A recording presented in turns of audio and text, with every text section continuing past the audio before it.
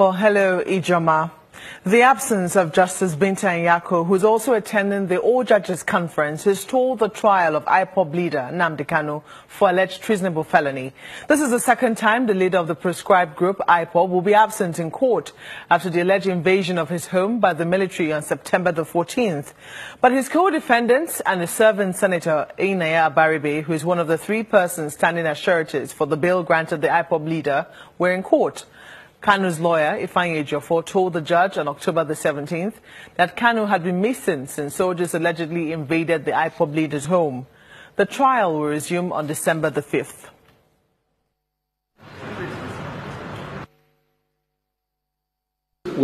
On the side of the prosecution, we are ready to go on with the case today. Case adjourned till the 5th of November. Today, we are here in court for the shorties to explain to the court actually where he is. And you are also aware by virtue of what transpired in this court, and last adjourned date being 17th of November, that I don't think that much will happen had it been the court even sit.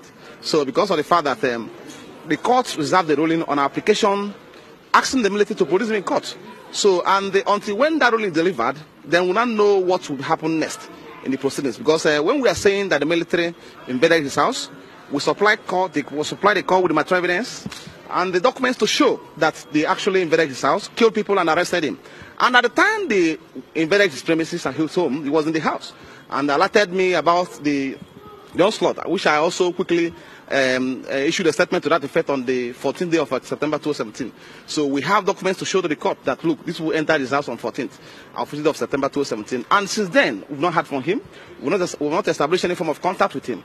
So, and the military, as you are aware, they came here on a fishing expedition because they were telling the court that on the 14th day of September 2017, that they intercepted a trolley load of arms and ammunition and gave the truck a hot chase. Eventually ended up in a home they never discovered to be Nnamdi Kanu's home. That is a fairy tale we told the court. Meanwhile, Senator Nnamdi is in court seeking an order to compel the Chief of Army Staff to either produce Mr. Nnamdi Kanu in court or pay the bail bond attached to his release. The lawmaker filed the application before a federal high court in Abuja and is, among other things, demanding that the Army Chief offset all expenses he incurred in the trial of the leader of the indigenous peoples of Biafra.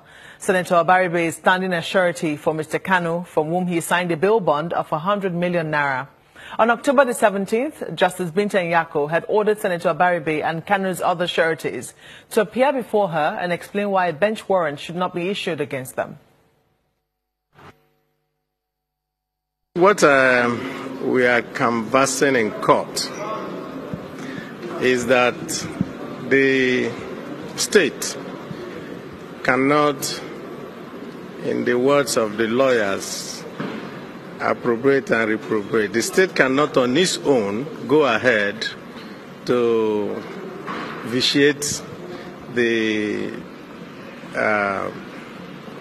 bail that we had undertaken and turn around to ask us to come and continue to produce the